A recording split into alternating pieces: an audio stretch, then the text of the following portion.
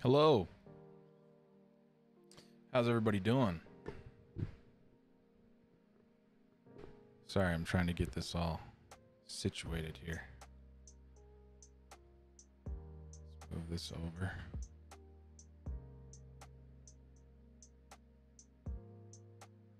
There we go.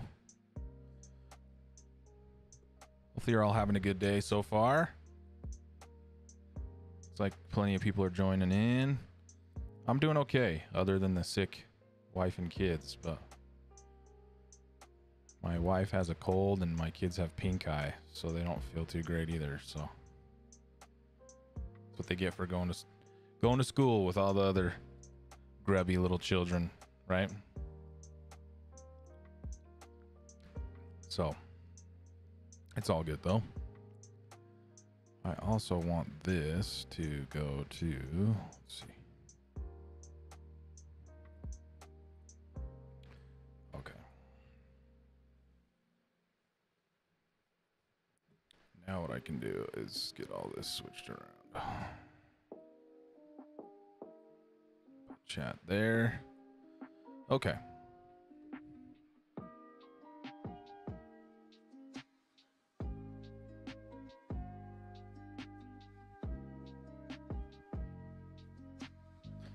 And now the slideshow's on the wrong page. That's cool. Let's see.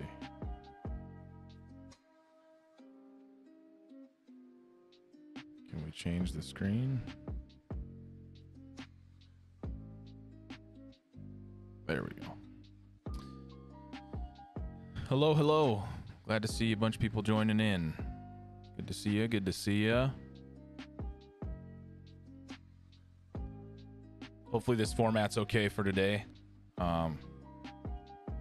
Like I said, you guys don't have to go out in the cold, so looks like it stopped snowing a little bit, but still cold out there. So today, let me pull up our stuff for this week. I don't know what the folder emoji is, but hello.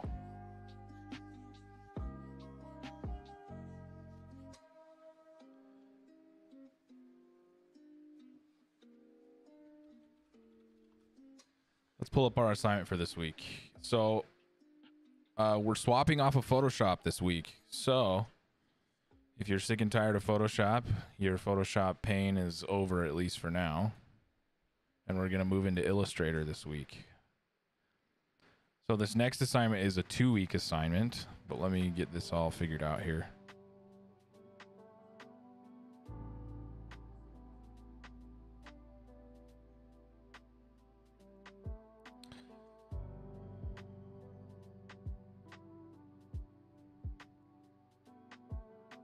Sorry, I have to do my dual factor again.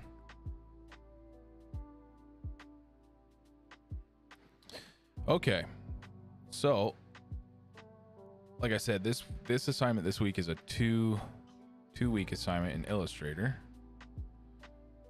Oh, the folder has a hello inside of it. If you click on it. Oh, okay. Alrighty, so let's go here. Perfect. So we are jumping into design number 4. I'm going to blow this up a little bit so it's easier for y'all to see. So we're going to be working on creating your own game logos for the assignment. So what that means is that I want you guys to build a logo from scratch, right? So we're going to talk about some things today in our lecture that kind of go over branding, readability, visual hierarchy, and branding, so that you can kind of get an idea of how some of those things operate. These all really play into logo design quite a bit, as well as some other things too. But this really coincides with what we're working on today and for the next 2 weeks. But the assignment is that you guys are going to work on a game logo based off of one of these images. So I'm only giving you 2 options here. one, to keep it in scope, two, to limit the possibilities of the stuff that I get back. It keeps grading easier on the TAs. And then I just like to see everybody's ideas. If I kind of hone it in a little bit, in the past I didn't take, 2 screenshots. I just kind of said, create your own game logos. And I just didn't love the results. So I feel like with this, I can say, hey, based off of these 2 screenshots, build a logo that represents these games, right? So, so you don't have to do both. You can just pick one of the screenshots, okay? But the game logo you're going to be creating is completely up to you. You can take in the things that you see, the environment, the colors, the color palette, those types of things, and you're going to pull from those to help build that screenshot, right? I have another discussion next week to talk about color, size, and emphasis. So we're going to go over how to create something that's eye-catching and iconic, right? We're going to go over a little bit of that today with our visual hierarchy stuff, but we're going to try to create something that's eye-catching, right? You want to pull people in. You got to think of it as being on the front cover of the game, right? What is going to be something when it's sitting on the shelf that's going to capture somebody, right? Going to capture mom and dad or grandma and grandpa when they're out buying video games for the kids for Christmas, right? So sometimes you need to remember too that less is more in logo design. Sometimes when you add too much to something, it creates a little bit of chaos. And there's, sometimes that's okay, but sometimes it can detract from your overall design, right? So if it gets too crowded or messy, you're just throwing a million things at the screen to try to make this logo, it can end up making it worse than making it better, right? So here's some inspirations from just some recent things and some retro things as far as logos go. I think some things are a little bit simplistic, some are a little bit more advanced, right? But we grabbed, some iconic things. Take a look at here, right? Pokemon's always got the iconic, illustrated text, and then they do a good job of trying to, add on to each one of their things, right? Unite in itself, if you covered up Pokemon, Unite could be a logo in itself, right? The Pokemon branding is just attached to it to help sell, right? Then you've got something like Metroid Dread, where it's a little more simplistic, but they do a good job at the characterization of the text. And then the two-tone really helps sell that right there, right? The Gunk's a cool one. Really interesting typeface font or custom font, right, that they've put together for this. Sort of that painterly brushstroke. Nothing too crazy here, right? They just sort of wrote the name of the game, but, did a good job at stylizing that. Overwatch, obviously, is a huge one. You have the O and the W in there. That logo's pretty iconic. Mortal Kombat, Gears, Roblox. Roblox is a pretty simple one, but recognized all over the place, right? Other ones too, a lot of text-based logos in this example. So you don't necessarily have to do text, right? A couple of non-text related logos here in the middle. Roblox, Overwatch, Mortal Kombat, those types of things, right? Gears. So that's what I'm looking for from you, right? Build a logo based off of these 2 screenshots, right? I know this is an actual game, so I don't know if I would go and try to reverse image search these, right? Oh, you never noticed the O and W in Overwatch? Yeah, it's an O and then a W. Yep. Now you'll never unsee it. Yep. So like I said, I know this is an actual game right here. So don't go trying to dig the internet and try to find what the name of the game is. Somebody probably already knows it in the chat, but come up with something unique and original, something you're on your own, right? And then take your inspiration from this one. This is just something that's like indie developer was working on. It's kind of a Mario-esque type of game a little bit. But I really enjoyed the sort of soft rounded blocks that they were using. I can show you a couple of the logos that I created in the past for these games, or for what we were working on. Just to give you an idea, so I can show you the couple that I built quickly in class last time, or last semester. So I did this one for the top game here, and I need to change this to the right color here.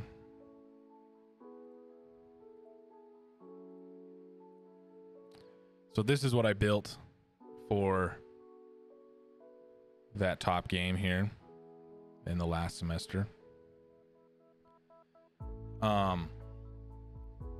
And then I also did, let's see, for the blocky one, something like this. And this was just me messing around here. So we've done a couple different ones, and I'll demonstrate today, and we'll try to come up with something new here. But those were the two different logos I put together for the games, just in class. Questions on the assignment. Go ahead and throw a couple questions in there. I want to try to make sure you guys understand what the goal is here. And then what you're going to do is just turn in a couple screenshots, a couple exported PNGs of your logo, right? You could even throw it over the top of the screenshot here if you wanted to try to make it look nice. But yeah. Okay.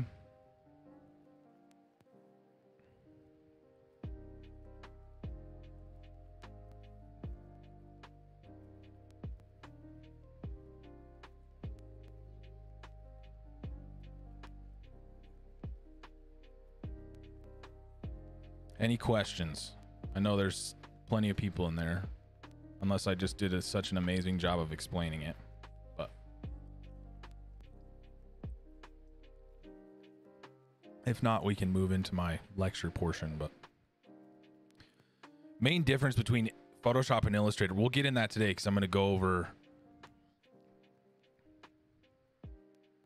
I guess I don't need a couple of PNGs. That's probably a good point. Just one PNG. Unless you wanted to do like your logo in one and then put it over the screenshot of the game, whatever.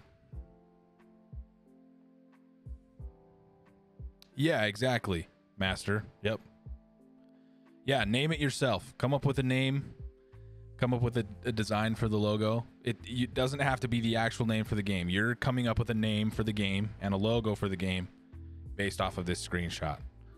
So you could say Viking Quest or something for this, and Block Jumper or whatever. I don't know. Whatever you want to call them. You could come up with, I'm sure you guys have imaginations. So you'll come up with a name and then the logo. And the logo can be the name can be a part of the logo. It doesn't necessarily have to, right? The logos for just promotion material, right? So something like this. You could think of it being used on the front of the box or something like this, right? Just a logo.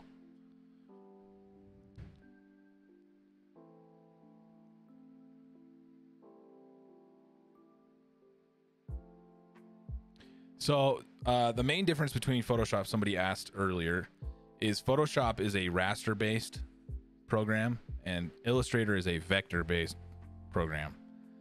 So raster depends a lot on pixels, and vector is all like math and calculations. So it's not too different in the sense of the interface feels really similar. However, there's some things in Illustrator that make your life a lot easier when you're starting to design. You can see all these different, I do logos on the side for companies. So like, you know, there's all different types of stuff you can do inside of Illustrator, right? But that's really the biggest difference, raster versus vector. And then the tools are a lot different. There's not a lot of paint brushes inside of Illustrator. It's lots of using shapes and things to build other shapes. So we'll get into that and I'll show you.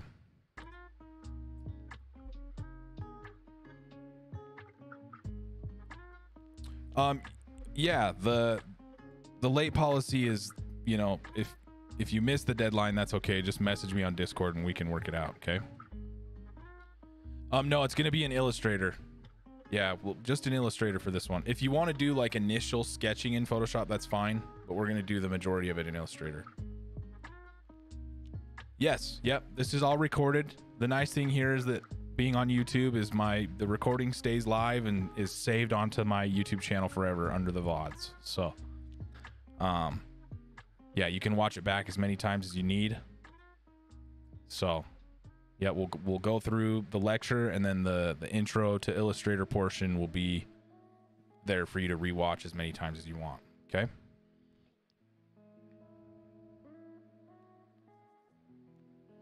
Okay, good questions. So let's jump into our lecture portion here. Okay.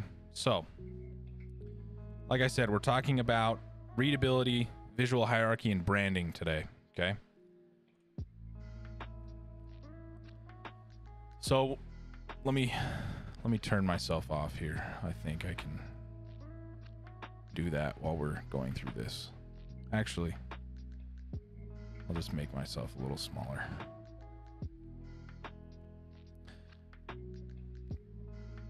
Oops.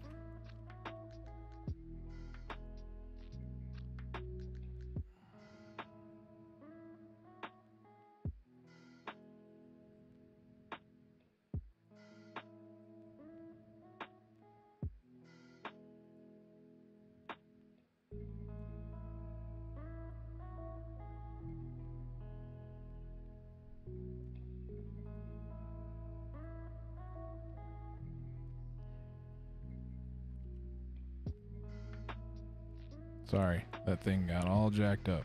Now I fixed it. Okay. Get my face out of the way. So when we're talking about readability, there's a dominant definition that you're going to hear when we're talking about it. Okay.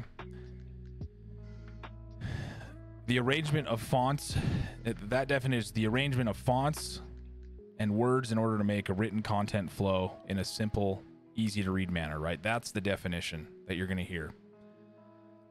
However, when we're talking about readability in this games space, I like to kind of change up this definition a little bit into something that makes more sense and means more to us as game designers, game artists, right? So let's take a look at that. Okay. So my updated definition here is the arrangement of design elements in order to make the final product's content flow in a simple and easy to read manner, right? So it changes a little bit of that definition. So all the elements, and like with that being said, all the elements within that design should be visually distinguishable from one another. Okay.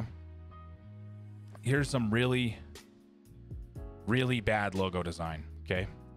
Just because of the readability and the way that it looks, right? This is not a good look, even though you can see what they're doing here, but the end result just does not look great, right? Where instead, this is a lot cleaner, and the arrangement of these elements, right, makes this content flow in a much simpler and easy to read manner, right? So this was the design before. This is a little suspect, right? For sure. And you know, so is this one, right? Just some bad logo design. This is a lot better, a little bit cleaner, makes more sense. People would actually probably buy your products. This just seems a little silly. Same with this one, right? So visually distinguishable from one another. This kind of flows into something that you're probably not wanting to show. Same with this, right? So as we're talking about readability, these principles don't only apply to logos, right? You know, they can apply to every aspect of a design, ranging from character design, right? We're talking about readability, and as far as thumbnails go, this is a practice you do in character design to make sure the character makes sense in its silhouette form, right? to understand the readability of this character, make sure that everything makes sense here, right? As well as heads up displays, right? Everything here is in an easy, simple to read manner. I think Metroid Prime is one of the best examples of a heads up interface in any game I've ever played. One, it's just everything is right where you need it to be when you're playing the game, right? Stuff is easy to read, it's simple to follow. It's a great logo design, or it's a great heads up display, right? So readability can apply to a lot of different things in our designs. So when we're talking about characters, right, if your initial silhouette is hard to read, it can have a poor waterfall effect that can lead to an even worse design of your character, right? That's why we go through this practice of these thumbnail sketches, and other things too, like when you have a first pass of something, a second pass, right? You're going through and trying to make sure that things make sense, and readability is a big part of that, especially with front-facing end-user objects and interfaces, okay? So when we're talking about HUDs or heads-up displays, a good HUD's primary objective is to provide the user with information quickly, efficiently, and with minimal effort, right, on the part of the player. Our eyes should be drawn to the crucial information without having to search for it, okay? So when you're playing a game, I shouldn't have to go through a million different button clicks to find the thing I need on my HUD, right? If you have in-game menus, that's fine, but the HUD should quickly portray all the information to the player that they need to know in their current situation, right? So here's a few examples of some really, really, really good heads-up displays. And I would say that there's a good, there's a better, and there's a best here, right? I think Assassin's Creed, this is 2 or Brotherhood, I think. I can't remember exactly which one it is here. But all of those were pretty simple. So the HUD is very simple, right? Map, and this is used a lot in the industry today, right? Very similar interfaces. One, because if it's not broke, don't fix it, right? And two, just because it makes it very easy to see what's going on, right? In Assassin's Creed, the two things that matter the most to you are, you know, your infamy level and how much health do you have. And then you've got some other things too, right? Where am I on the map? How much money do I have? What weapon am I using currently, right? This is all kind of displayed to you in the best way possible. So the best thing here, this is Dead Space, okay? The HUD in Dead Space is awesome, right? Because the HUD in Dead Space is all portrayed on the back of Jacob, who's the main character, right?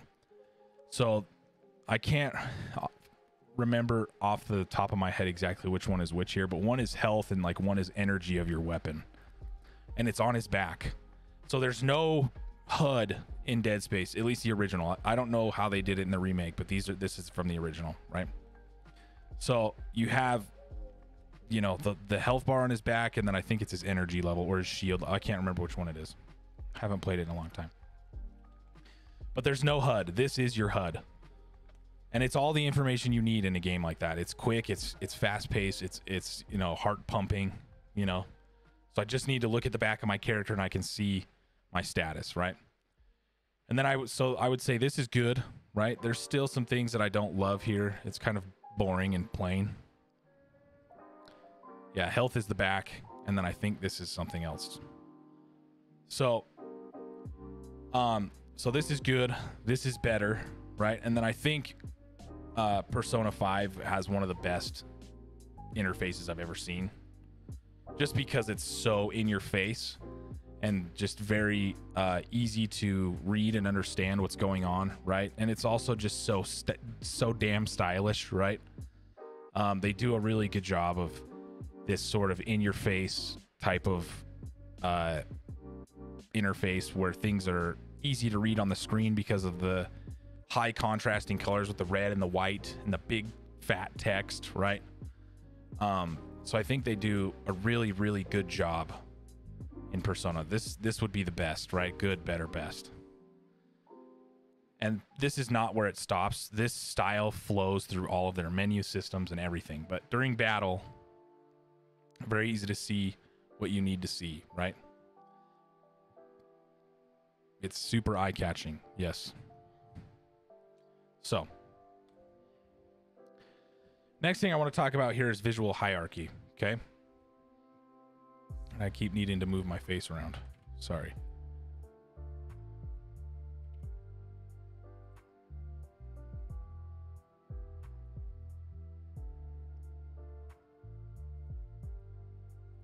Okay. So visual hierarchy is used to rank design elements and influence the order you want your users to view them, right? So the image here on the left, right, is before using visual hierarchy, right? So before, all these images are kind of the same size. There's no rhyme or reason to what's happening here. It's just a scuba diver and a whale, right?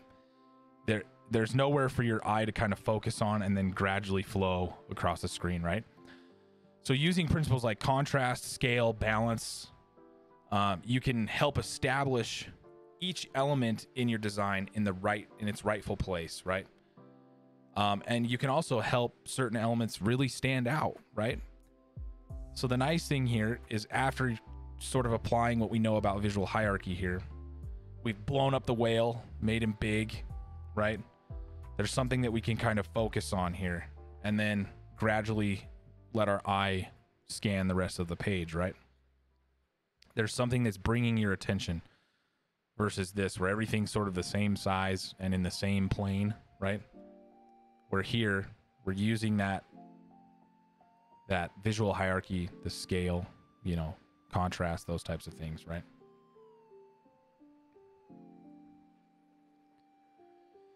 So what I want to talk about here is using scale to your advantage, right? Size is going to be one of your most effective tools in order to emphasize specific areas of your design, right? When things are big and bold, they stand out, right? There's a reason why so many different outlets throw giant word images in your face, right? It gets you to pay attention. Billboards, game covers, product placement, all these things, the big bold words get you to pay attention, right? When somebody's walking across and scanning things, bam, the big, huge, bold words are in your face. You see them, you have to pay attention, right? So scale, it doesn't have to be words either, but you know, in Call of Duty, for instance, it is. Okay. Also, the contrasting here of the red and the white on the dark background really help bring you into. Okay. Next one here to talk about is perspective, right? So, perspective can create depth. Again, we've got two images here that we can discuss a little bit. Designers can create an illusion of depth ranging from a few inches to several miles long, right? Or several miles deep. So we generally perceive larger objects as being closer than similar smaller objects. So if we go back here to our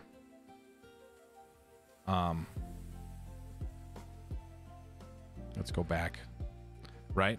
Larger object closer to us, smaller object farther away, right? So these objects will usually command attention before any other design element on the page, right? With the big whale in our face, it's the first thing we see, right? So here's another image where there's no real perspective here. Again, we've got everything sort of on the same plane, right? The desk, the chair, the lamp, all the stuff on the desk, the person, everything is sort of all jumbled up and messed together. Where here, we've changed the perspective, right? We changed it to a top-down, right? Yeah, it's more about filling space too, for sure. Yeah. So afterwards, we've changed that perspective. We've made things a little bit easier to see. We've also made the image a lot more interesting, right? We're filling space on the page, one, but we're also making things easier to read in a better, you know, again, we can go back to what we said before here, right?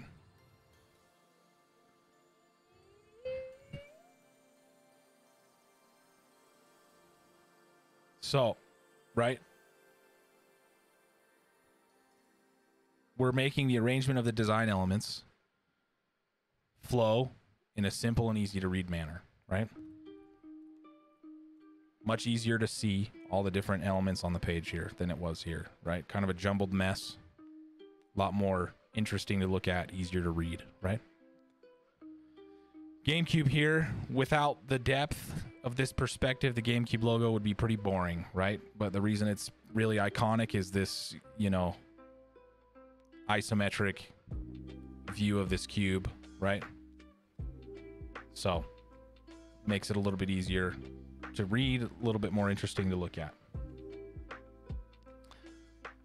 So, talking about the next thing here, color and contrast. So, just like size, bright hues can usually draw greater attention than duller colors, right?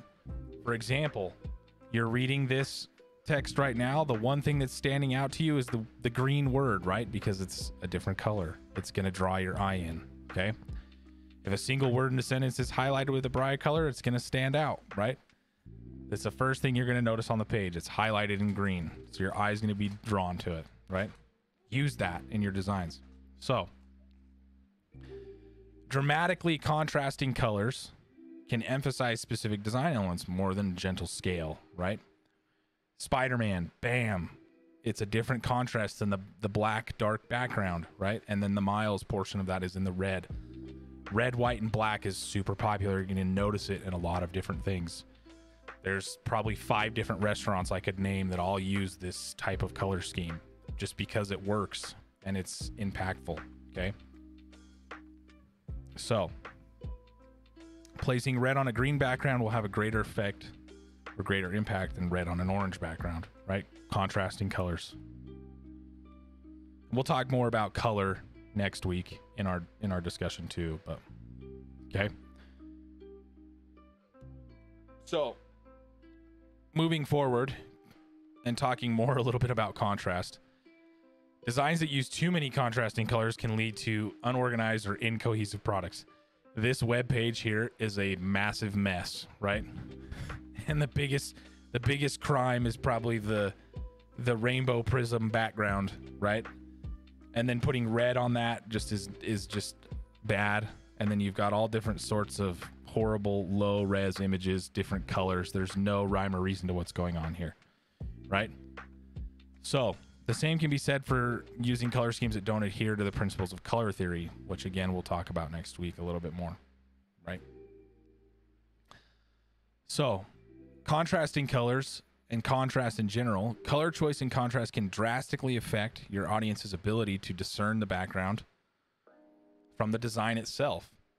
So it's a reason why we've spent a lot of time talking about color, or will spend time talking about color, and we've talked about perspective too, right?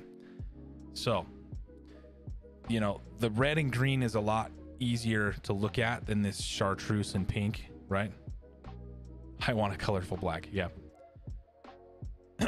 These are hard to look at, where the orange on the gray background is a little bit easier to look at, right? A little bit more palatable contrast happening here. It's also Overwatch's color scheme, which is kind of why I picked it too. So, just to talk about a few more thoughts on visual hierarchy, there's a really good article that you can read through, okay? If you go to this link here, and I'll put the slides up, you can read through it. It's super interesting. There's a lot more principles to it, but I pulled the ones that are really helpful for what we're doing this week. Okay, so you can check this out. The next thing I want to talk about, Kate, is branding. And branding is something that's going to be really important for you this week, when we are going through and building these logos, right? So you've got 2 weeks to design it too. So far it's the thing that we've spent the most time on in the class up to this point, okay? All right, let's keep going through here. Thanks, SpongeBob. So, when we're talking about branding, right? A brand is a feature or set of features that distinguish one organization from another, right? A brand is typically comprised of a name, a tagline, a logo, or a symbol. They have design, brand voice, right? There's so many things that play into these brands. It also refers to the overall experience when a customer begins interacting with said business, right? There's a reason why the kids all wanted Cocoa Puffs on the shelf over the Cocoa Roos, right? These are the ones my mom would buy because we were poor. But all the, I always wanted the Cocoa Puffs because they just looked cooler, right? And I think this is even a newer, updated box, but back in the day, they were still way cooler looking too, right? This brings you in. This is an experience. This is just a brown bag of chocolate balls, right? It just doesn't, there's nothing super appealing about this.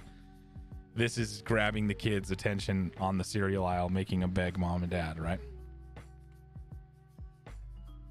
So let's change our thought process here for a minute when we're talking about branding, okay? I had a different, we talked about a different definition a little bit. And again, I'm kind of following that same theme here. So I want us to shift gears here and say a brand is a feature or set of features that distinguish one game from another. A brand is typically comprised of a name, tagline, logo, symbol, design, brand voice, and more. It also refers to the overall experience a customer undergoes when interacting with a game, right? So, 3 ways that brands or branding affects games that you've been shown your entire life without possibly noticing, right? So, the first thing we could talk about here with branding is mascots. You all probably know these dudes, right? Some may be a little bit more popular than others. Some may have way better marketing campaigns than others. Some may have died after a few games in the series, right? Some may be riding on the coattails of others. But all these mascots represent different brands, and you can probably name them, right? Mario and Nintendo. Master Chief and Xbox. Unfortunately, Jack and Daxter with PlayStation, and they kind of died off, but they were their mascot when the PlayStation 2 erupted, right? And then Sonic has always been chasing Mario since the early days of Sega, right? So, there are some very big pros and cons when we're talking about mascots, right? Mascots are the most versatile form of branding, right? You can license all manner of products. You can probably name to me, 100 different products that have Mario on them. Toothpaste, plates, underwear, all types of stuff. Blankets, toys, anything you can think of that they can paste Mario on, they've probably done it, right? Maybe not so much with Master Chief, but I have seen quite a few things that have Master Chief on it. Jack and Daxter, unfortunately, kind of never got that approach, but Sonic definitely has, right?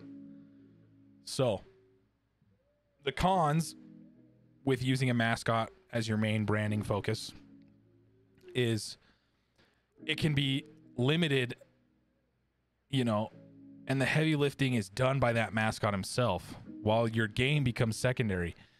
People love Mario just because they love Mario. They love Mario games, but people love Mario. Where that's sort of where Jack and Daxter died, in a sense, right? When you try to make those mascots do all the heavy lifting, the games become secondary. So, Master Chief has, the backing behind him to help, and I think Sonic does too. But so the next thing here to talk about in branding wise are mega franchises. Okay, you've seen these your whole life too, I'm sure, right? Grand Theft Auto, Call of Duty that we already talked about, Gears, Battlefield, Final Fantasy. These are mega franchises, right? Multiple games in the series for these games, right? So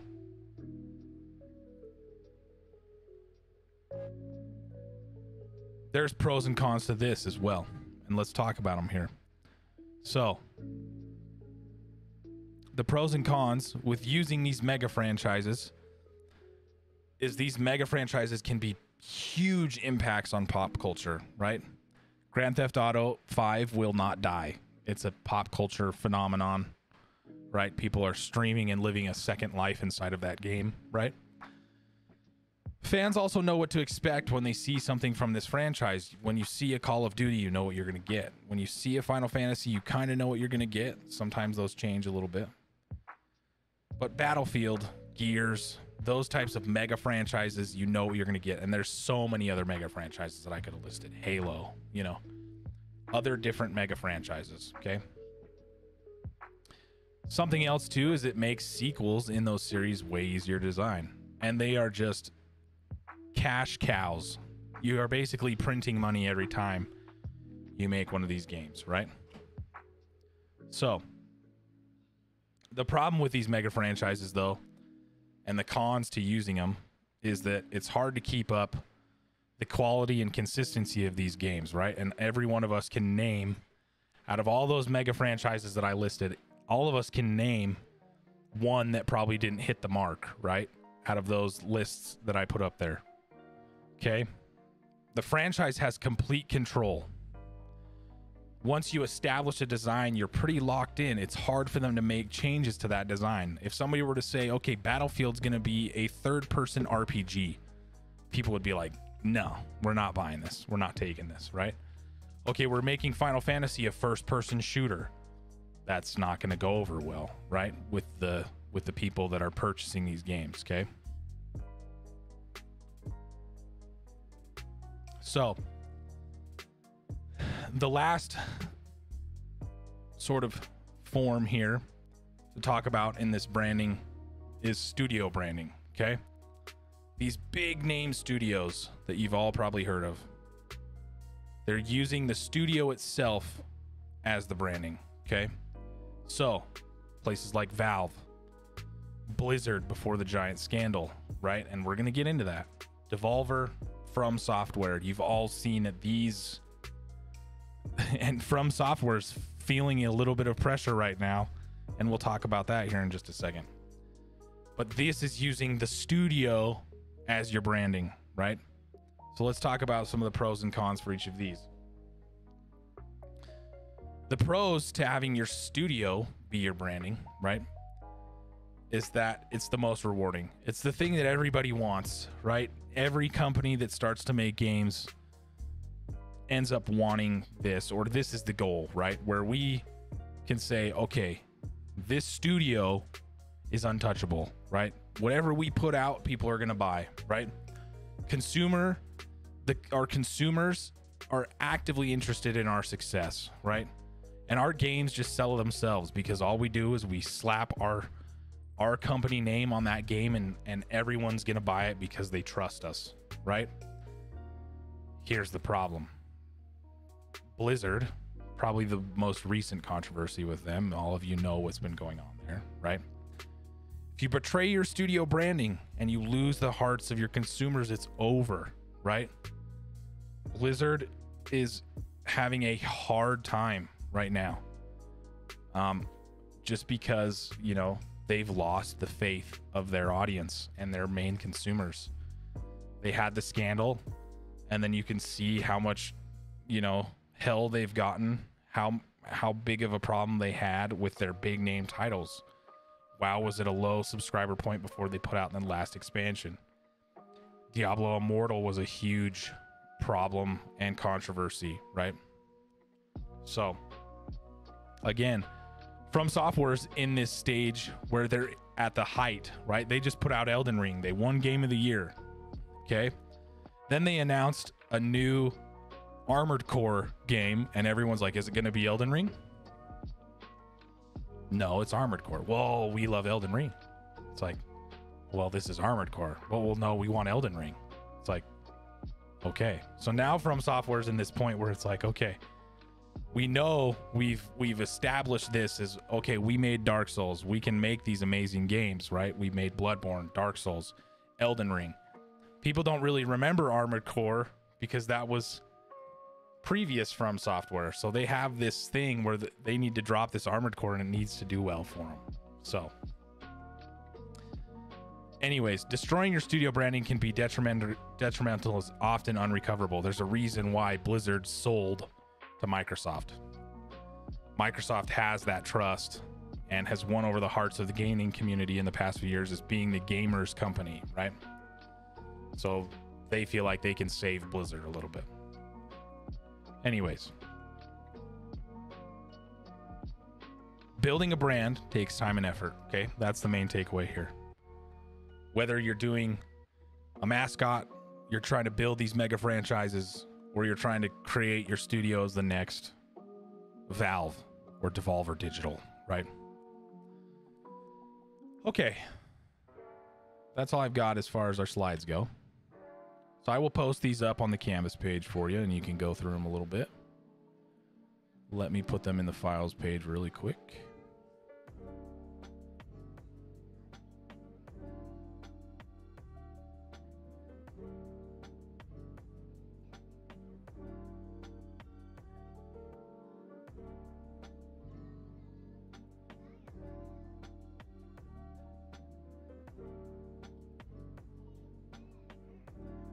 Okay, those should be up on the Canvas page now. So if you want a refresher and to talk about those again, or take a look through them again, you can, okay?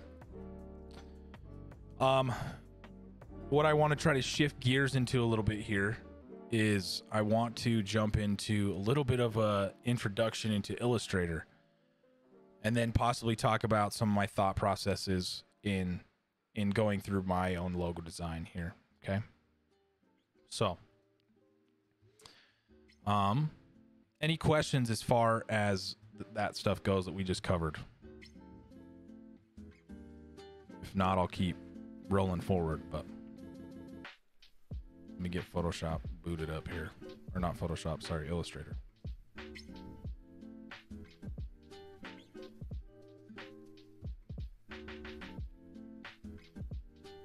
If not, that's okay, and we can keep rolling.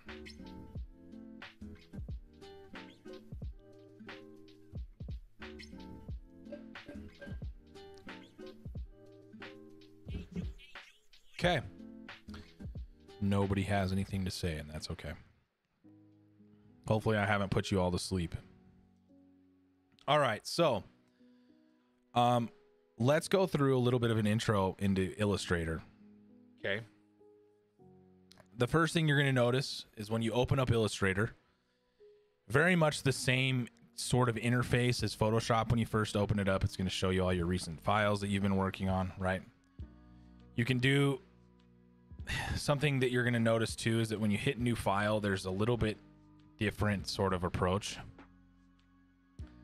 and a little bit different approach to what you're building here, right?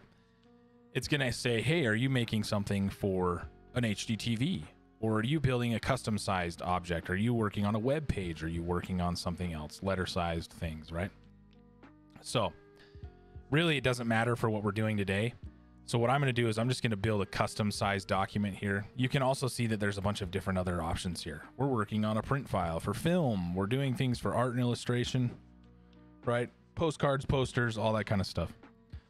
Here's some more templates that you can take a look at. So again, we're just going to go, oh, are you working on something for an iPhone?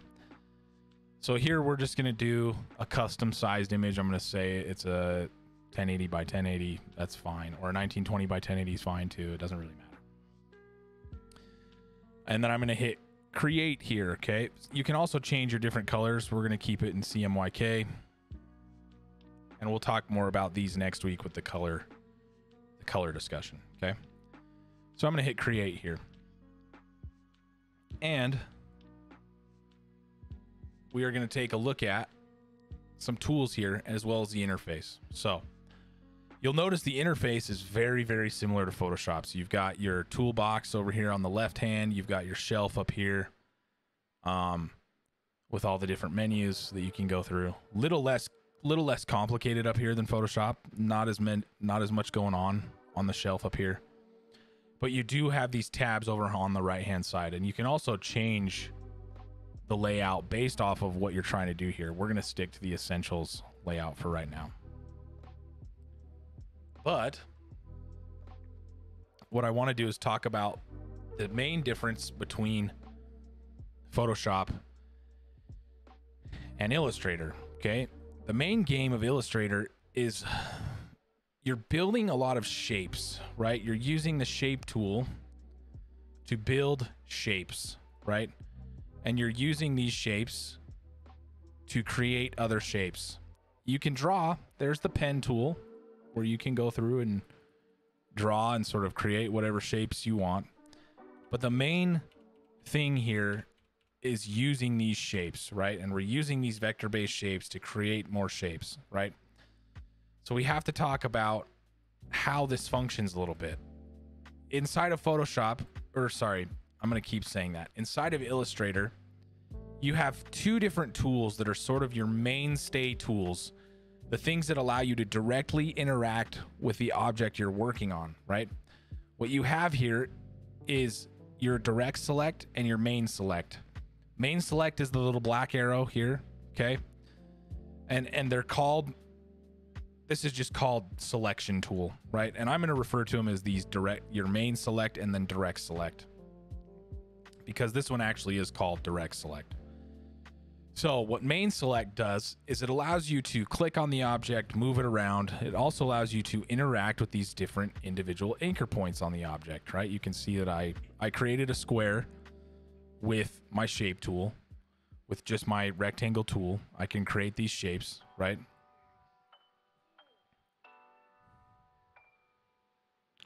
So,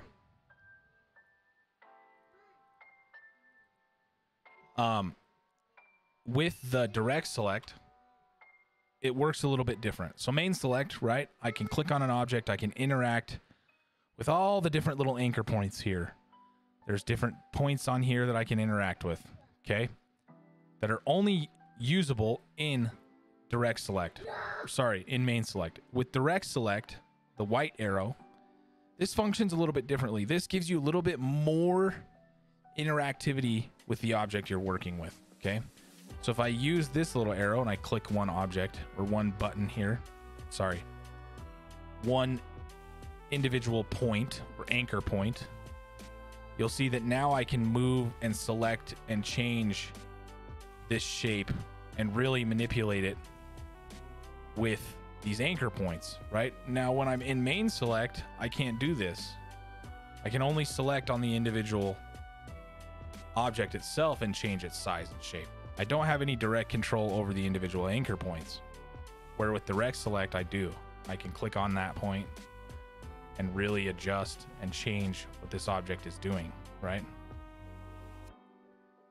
So I can drastically change what this object is very quickly, right? So main select, clicking and moving, changing the size of an object, right? Or a shape, where that's main select. And then direct select allows you to interact with each individual anchor point on these shapes, right? So shapes are built out of a few different things, okay? And we're going to talk about these too. So shapes inside of Illustrator are built out of what are called paths, okay? These paths can also be created with our pen tool, right? Or our curvature tool. So with the pen tool, you can see I can draw. If I don't have anything on a fill or the stroke, I can just sit here and draw and create this path, right? Which now I can interact with this path directly by clicking on my direct select and clicking on each one of these individual anchor points on the path, okay? So these paths are what build up these shapes. These paths can have a fill to them and a stroke level to them. So I'll show you. When I use my pen tool, it's very much a point and click type of pen tool, right? I'm creating a polygon with this, right? If I click on the fill, you'll see I can go to all these different fill colors, but I also have a stroke that can be applied to this as well, right? And I can change the thickness of that stroke.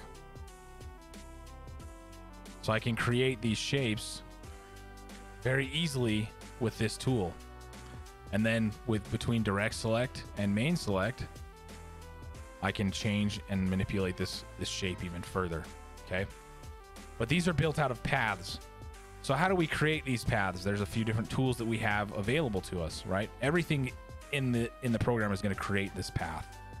We have a few different ways of interacting with these paths and creating them, right? So we have our pen tool, which is really our main sort of design tool. If you click, the pen tool is something that you kind of have to get used to a little bit inside of Illustrator, just because it's a different beast than what we're working with in Photoshop. We can click these different points and just create these sort of jaggedy lines, right? But we can also click the second point and pull and create these curves. And then the second point is going to try to flow off of that first curve you made, right?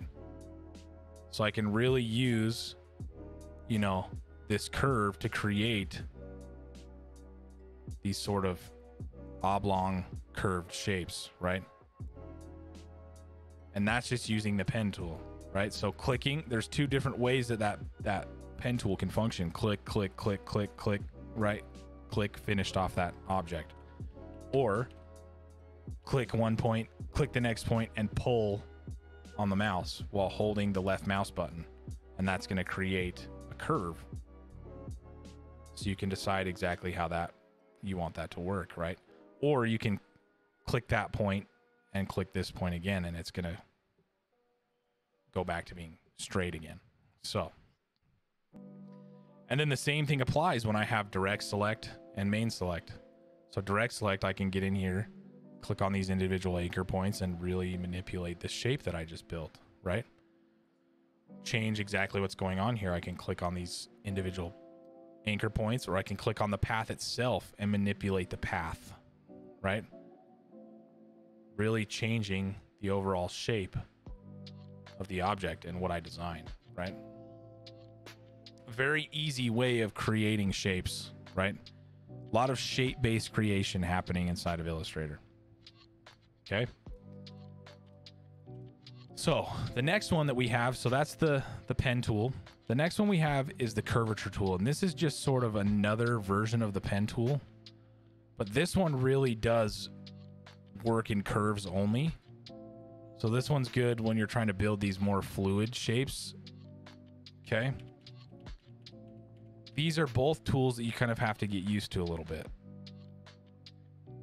So as you're drawing around with them, it's going to try to follow the path of least resistance when you're using this curve tool.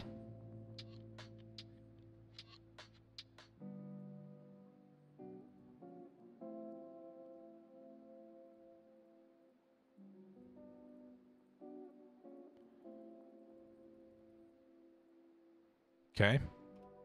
Same thing applies, right? Direct select, we can click on each one of these points or paths. We can click on the little anchor points and adjust what this curve is actually doing here. Okay. So we can really get in here and change how this path works. Then the next thing that we have here is the shape tool. So the shape tool is what you think it is. I'm building individual shapes in this space, right? I have the ability to create a polygon. I can say I want a 5-sided, I want a 3-sided, I want an 8-sided with a radius of 50 pixels, right? So it built me this pentagon, right? And I can adjust this and change this and do whatever I want with this, okay? We also have the star tool. It's kind of interesting. If you click, you can say I want a 5-pointed star or a 4-pointed star, right? And you hit OK, and it's going to build you a star. It's pretty nice. Okay.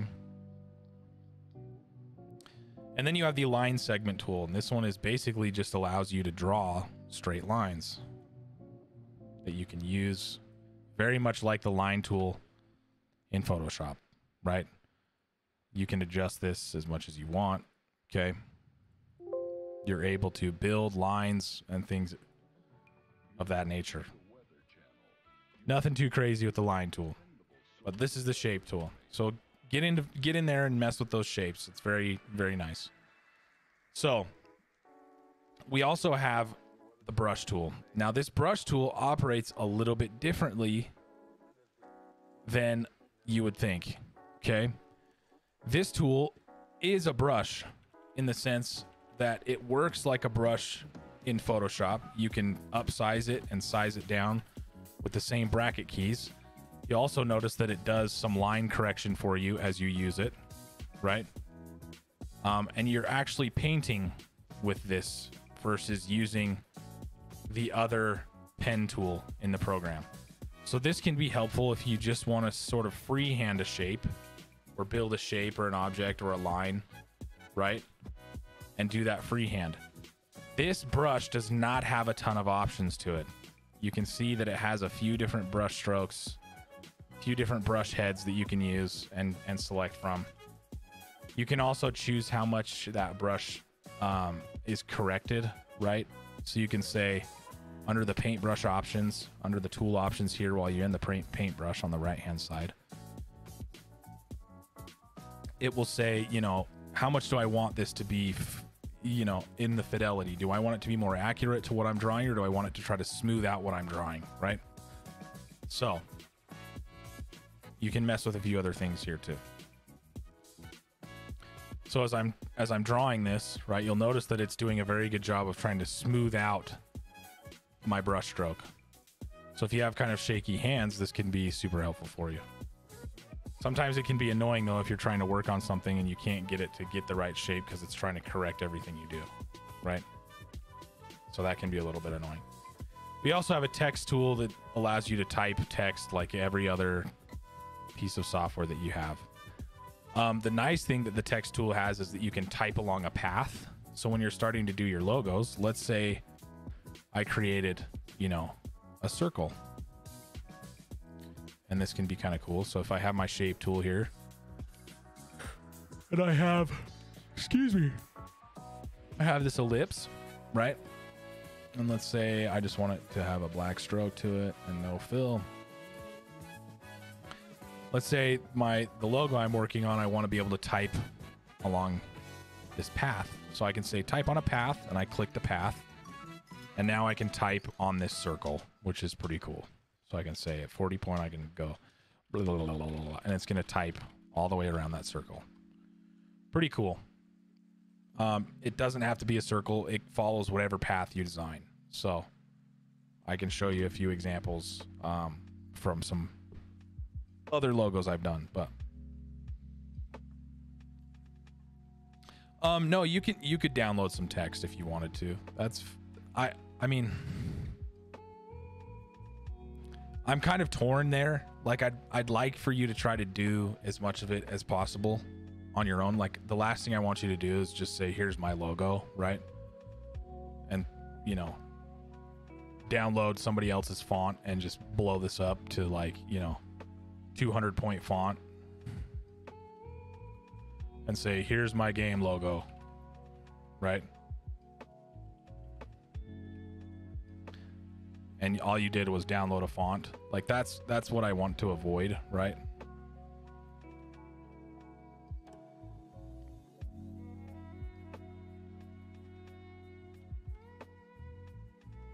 If that makes sense.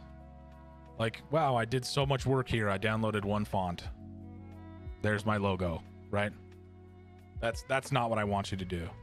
So if you can build the text yourself by doing it with, you know, the pen tool and creating some sort of cool, you know, typeface that you've worked, you know, hard on to make, you know, some sort of cool font, right?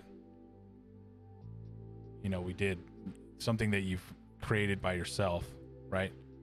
This goes a little bit further for me, if that makes sense.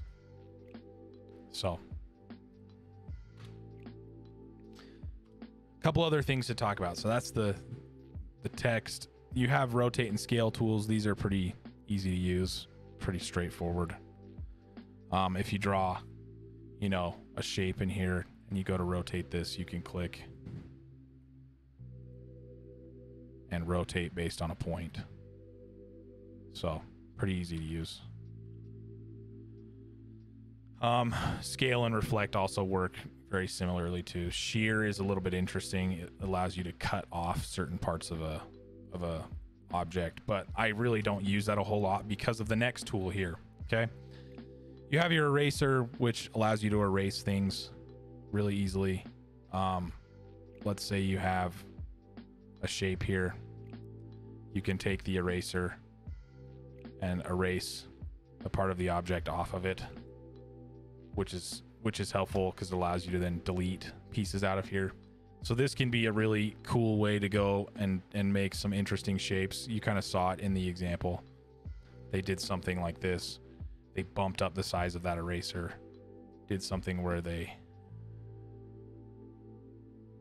created something like this, right? And now they have this interesting shape, right? So that's the eraser. The next tool here is the one that I find to be one of the most powerful tools inside of the whole software, okay? This is called the Shape Builder tool. So let's do an example. Let's say I am working on a piece of text, right? And I'm trying to create the letter T. You kind of saw what I was doing earlier. I'm trying to create a cool looking letter T here. So let's take some examples. So I've got something here. I'm working on a T, right? Something to be a little bit interesting.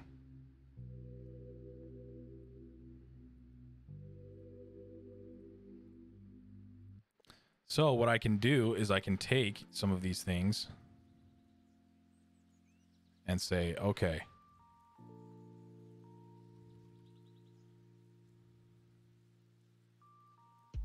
let's take all these objects here and use the shape builder, okay? So if I click and drag, you'll see that a little line pops up and it starts hovering over these objects. And I let go and it creates the shape. Now if I click with the main select, I can click these other objects that I didn't combine in there, and it builds this into one single shape. So let's do it with a different example, okay? Let's say I want to build a cute little cloud, okay? Let's do like a light blue with a little bit lighter blue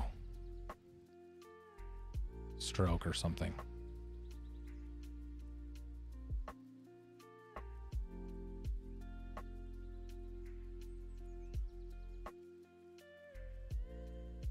Okay, so I want to build a little cloud. Let's take the fill here.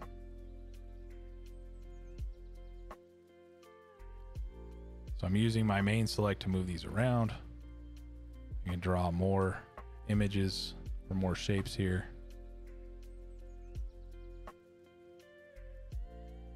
Okay, we have this shape here, but what I want to do is turn this into one shape itself. I've got 4 different objects here. If I take that shape builder, I can just click and drag over all these different areas and let go, and it creates a single shape there, right? Super powerful. Now this is one shape that I can take and move all over the place, right? With Control C and Control V, which is copy and paste. But I've done that really quickly by just building shapes from a circle, right?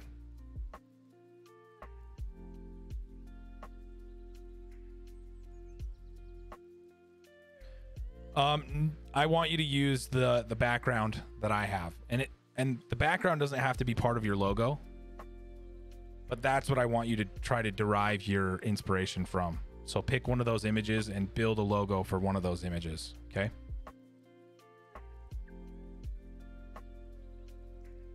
So the shape builder tool, super powerful, okay? It really is the most powerful tool you have inside of the program. You can do all sorts of things, right? Let's say I wanted to build an interesting looking, you know, smiley face character here.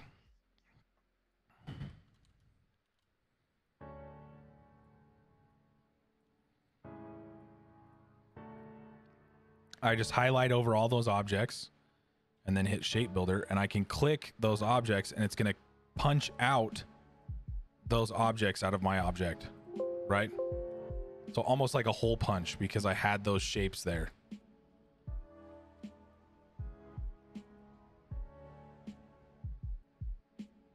No, you're totally fine.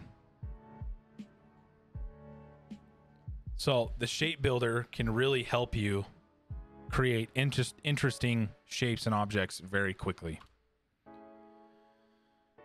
The rest of these are pretty easy to use, straightforward. This is the eyedropper tool. The nice thing about the eyedropper tool is it's a little bit more useful than the one in Photoshop because it will fill based on an object or a color you have selected. So let's say I have a rectangle here and I have this one. And let's say this rectangle has a different fill and stroke color, right? So if I click this one and then I want to change it to this, I just eyedropper, right? Or if I want to eyedropper and change this shape to this one, I just eyedropper this and it changes it. So a little bit more useful of an eyedropper tool. The rest of these I'm not super worried about you using. This is the width tool. This one can be helpful. So let's say you were working on a path here, something like this. You can turn off the fill here. But let's say you have this, the width tool here. If you click on this anchor and pull, you can change the width really quickly. It can just be useful to use. Way to create kind of interesting shapes quickly too, right? So that's the width tool. It just allows you to add a width to paths in a different way than you normally would. And then you've got a couple other things in here. The blend tool, which it can be useful, right? And you can kind of see what it does. It morphs shapes and colors between two or more objects.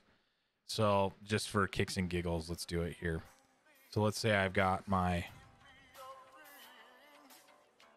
Wow, that is a very large stroke on that square.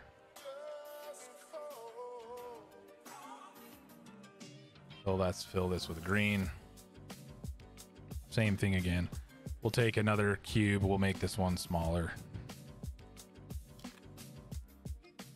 We'll take this and change this color.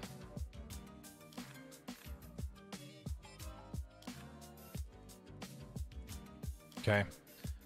So if I have this and this, I can use the blend.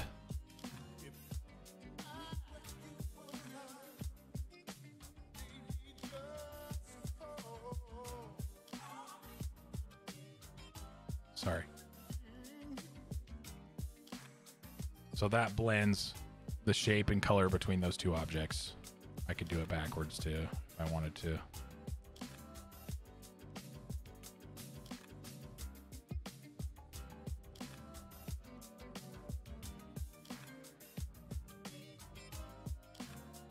So kind of an interesting thing that you can do there. How helpful it is to you, you can kind of determine that, right? But kind of a cool tool. So those are all the tools that we can talk about. There's so many more things over here on this end of Illustrator. It has a layer-based system very similar to Photoshop, right? Where I can have objects on layers. I can lock different layers. I can add different colors to layers to give them a designation. I can turn layers on and off. Let's say I have something on layer 1. I can copy that, go to layer 2 and paste that. And then when it's highlighted, you can tell what layer it's a part of based on the color you've assigned it in your layers. That can be nice too. So those layers work very similar to the Photoshop process. Libraries is something that I'm not too worried about showing you right now.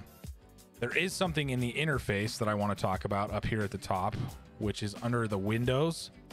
There are so many different windows you can link over on the right-hand side of your screen. This kind of coincides with what I was talking about over here. Sometimes you'll see when other creators are making stuff inside of Illustrator, their interface will look a little bit different than yours. You can go through here and kind of take a look at each one of these interfaces. This is a painting interface, right? This is a tracing interface. They've got all different types of interfaces here. This is the Essentials interface. So it's just how they decide that they want to show the different pieces of the UI to you, right? So here's the essentials. It's kind of a tapered down version. There is one thing here that's kind of nice, is having the arrange window, or the align window over here. And I tend to try to put this one in this bar, just because when you're working on a logo, let's say I'm drawing a shape over here. If I want to align this in perfectly in the center of my canvas, I can do that with the align tool. It's pretty nice, especially when you're trying to do things and keep them, you know, even and nice on your page. So you can always, you know, align it to the center. Now I know I'm directly in the middle of this object. And if I'm trying to build a certain shape or something, I can say, all right, well, let's align this directly. Then I can use my shape tool, my shape builder tool. And now I know that I built a perfectly symmetrical shape here, right? So that's a nice part of Photoshop, or not Photoshop, Illustrator. And I keep saying Photoshop, sorry. The rest of these, you know, you have color guides, your color picker. This is saving stuff to the Creative Cloud. But over here on the right hand side, this is all going to be based off of what object you're using, right? Or which tool you're using. That properties tab is going to change based off what you have sort of selected. So you can take a look through those a little bit more. The thing with Illustrator that I really feel like is the hardest thing to get used to is this pen tool and how that pen tool functions, right? So get used to how that works. Play around with that a little bit. Play around with the shape tool. There's so many different things we can talk about, and we'll talk about some more stuff next week. As far as like, you know, just a couple different tips and tricks I have for you, but I don't want to throw too much of the software in your face today. So what I'd like you to do is just start coming up with some basic design things. Start sketching things out in Photoshop, or you could do it in Photoshop if you want, but start just kind of getting some rough placement things inside of Illustrator. Something I want to show you here is here's a couple different logos that I've built just for some companies, okay? So this one, you can see I have a bunch of different logos here for this company that I was working with, right? But I've sketched out other things over here in the open space to see how I like them. And then I'm building other objects over here in these other places. I've put a color palette together for something that they wanted me to work through, right? So I've just sketched out some of these objects. I've used some different, you know, things happening here, right? So you can feel free to use all of the space that you've got, right? And then when you start wanting to nail some things down, then align them to your canvas. I do that kind of all over the place. I did that with a few different logos that I've worked on. So, let's go ahead and I'm going to let's do a logo for the, which game do I want to do it for?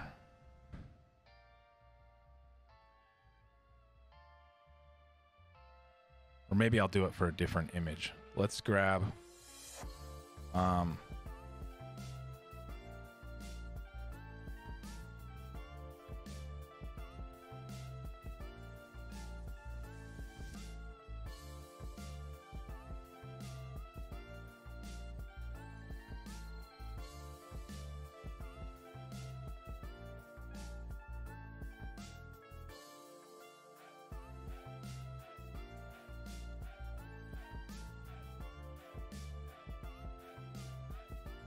here's one. We'll just do this. And I'm just trying to keep something simple here. I don't know the name of this game and I don't recognize it. So we'll do something cutesy for this. Okay. So I have this one. The reason I don't want to do, how do you zoom with the scroll wheel? Oh, good question. Let's do a new file here. We'll do 1080 by 1080. So I'm zooming with the scroll wheel. I think it's the same process here. So if you go to edit preferences, I think it's under general. There's one that's zoom with scroll wheel. Yeah, right here. Under general, there's a zoom with mouse wheel button that you can turn on and off. Makes it way easier. However, I will give Illustrator its props here. Their zoom tool is so much better than Photoshop's. I click and I drag and I can zoom, and then I can middle mouse button pan around. So it's just a way better tool than Photoshop's. So really the mouse wheel is nice, but this tool is much better. So okay, so what I'm going to do is take this little screenshot. I have no idea what this game is. Somebody probably does. But I'm going to do a quick sort of logo design for this game. Something cutesy. Let's go and take this image and drop it into...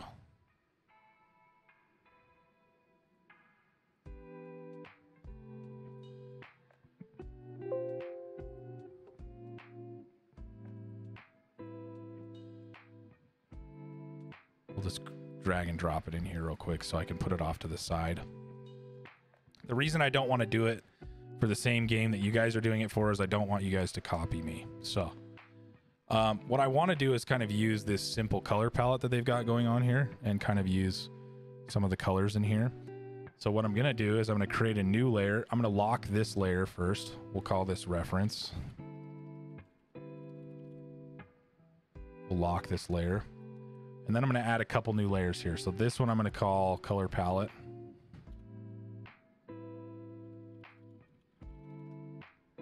And what I'm going to do is just take a couple blocks here. You can kind of see how I did that with my other logo design that I was working on for that other company. And I'm going to take these and just throw a couple squares in here. And then I'm going to color pick some objects here. So I'm going to take, I'll select this and then color pick it like this color. Kind of like that. Take this one and color pick and take their kind of yellowy color, and we'll color pick this kind of blue that they've got going on, and maybe we'll grab the green just because I kind of like that green color they've got too. So we'll take this and color pick this green. Okay. So, do I want this pink? Yeah, let's grab the pink thing too. That's fine. And I may not end up using all of these, but just to try to do something cute here.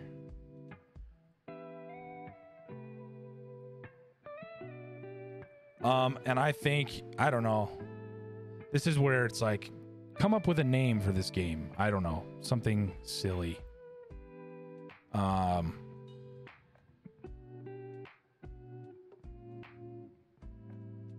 This game probably already has a name, so it does have a name. I don't know what it is.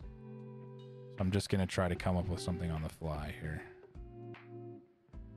I kind of like the idea of this dark brown too, so maybe we'll use that somewhere. Let's see.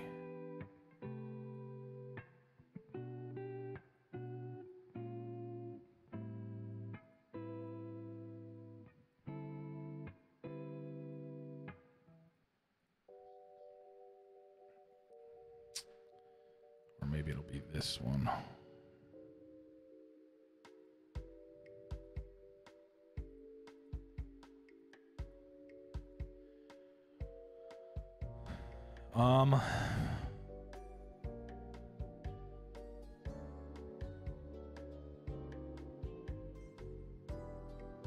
I don't know. This is probably the hardest part, is like, what do I want to name this?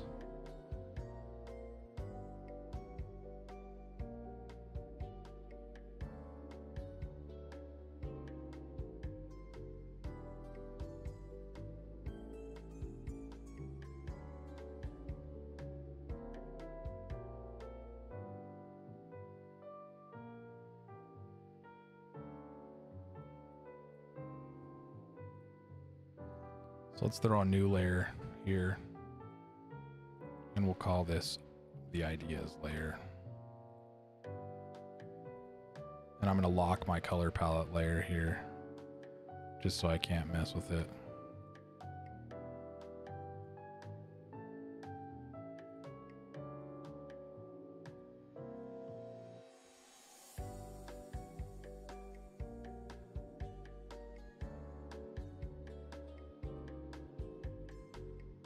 Washimal.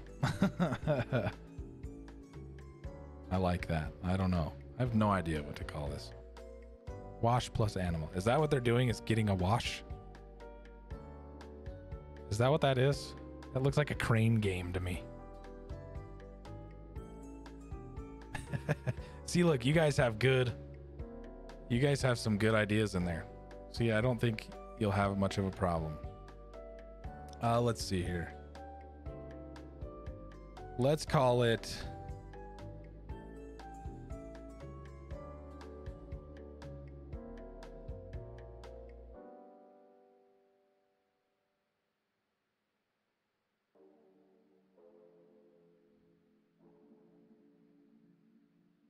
it looks like a crane game or something. I don't know. But there's also like bubbles or something in there, so I have no idea.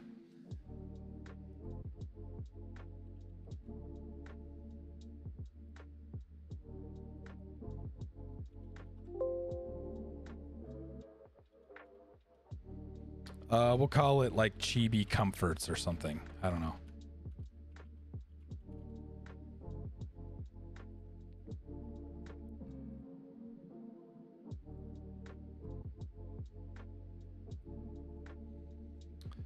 So now I want to take, it does say operate in the bottom, so it could be a little crane game or something.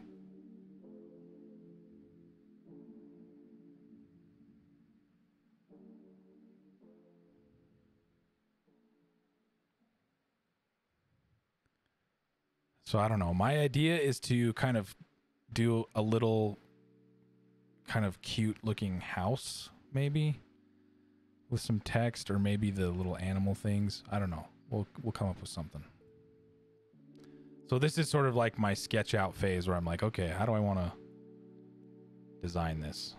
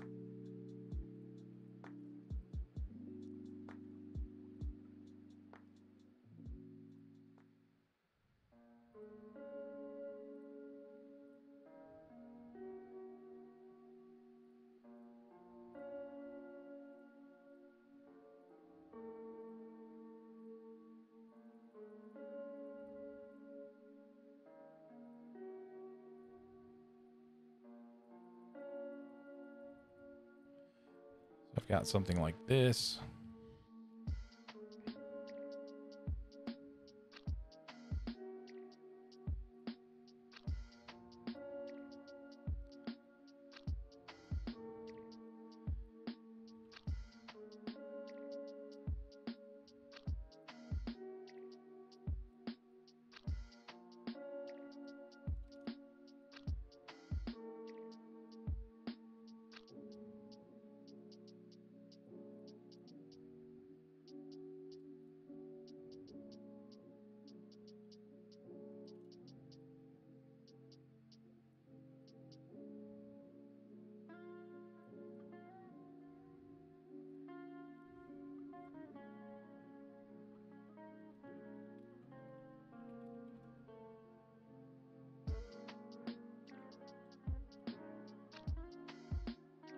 Sometimes it's nice to get a little inspiration too. Like I'm looking at like kind of cute house to see if I can figure out kind of how I want to lay this out.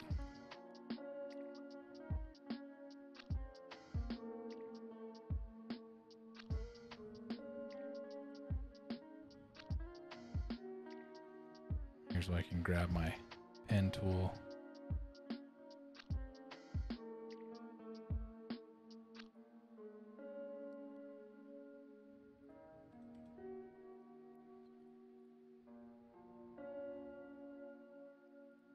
So I'm swapping back over to direct select now, and I can do this sort of rounded deal here.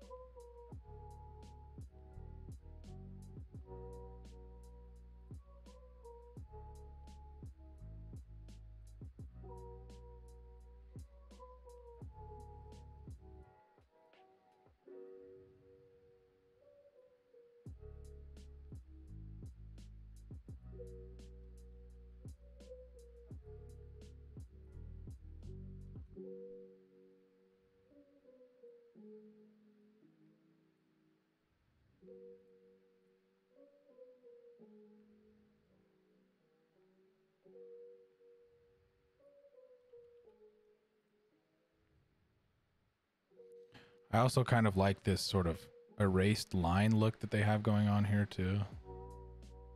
So maybe I'll try to use that a little bit.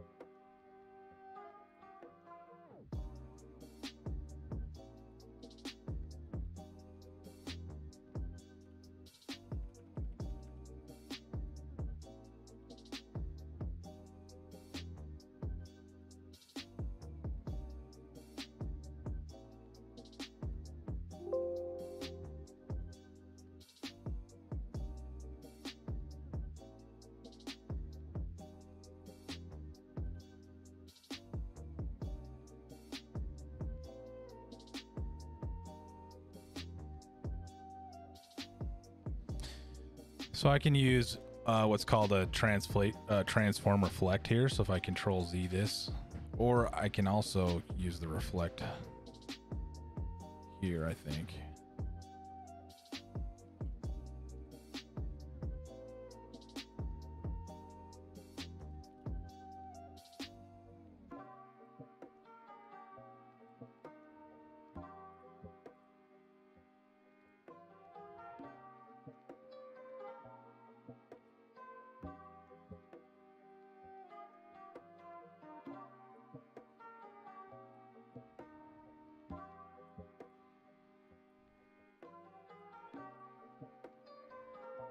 So this is, like I said, this is my sketch out phase. So I don't know how I feel about this. This is fine.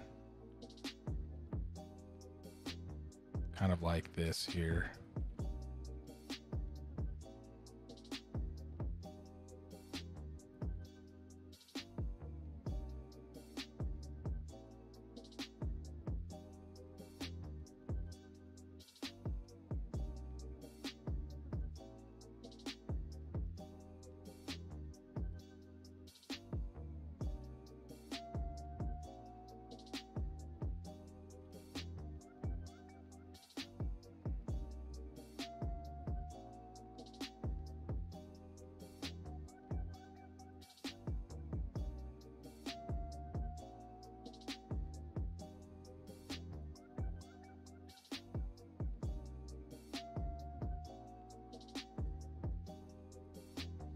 So another tool that we can talk about here really quickly is the path tool, where I can join paths. So right now this is 2 individual paths, but if we highlight over this and go object and go to path and go join, now that's one path.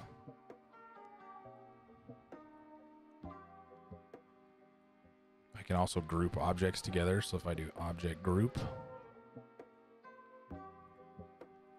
that now creates that into one object. So now I can kind of center that here.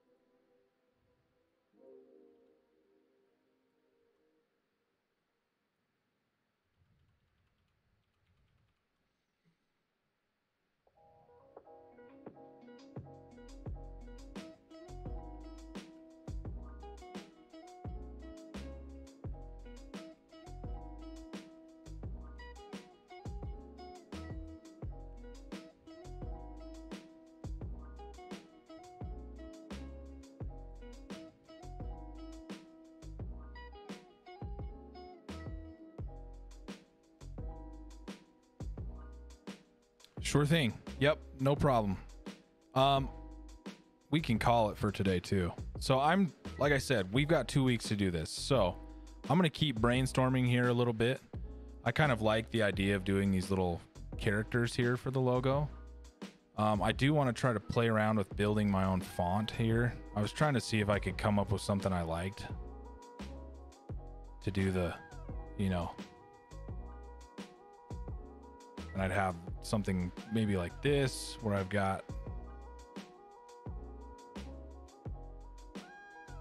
this hanging out here. And this is where you can kind of sketch it up in your brain, right? Here's my...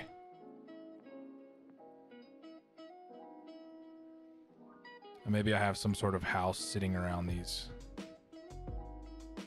Like this. Right. So in my brain, how do I make this work? But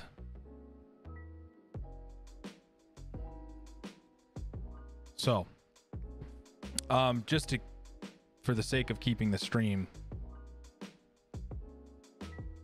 not a million hours long, this is the process I want you guys to go through today, okay? So we've sort of gone through and sketched out an idea, right? Messing with the tools. We've touched on the color palette, so we need to try to think of how to incorporate that. Maybe we incorporate it through the font. I really do love this sort of brown and light cream color, so we'll probably end up using this for something. Maybe we'll make a play into more of these little guys that are here. I do want to try to incorporate this sort of erased edge thing that they've got going on, but we'll get there. So, I'm going to let you all go, and I will see you guys next week, okay? If there's any questions, make sure you hit me up on the Discord. Feel free to watch this back. We'll keep working through these logos for the next week or two, okay? So, I will see you all next Monday, okay? Have a good one, everyone.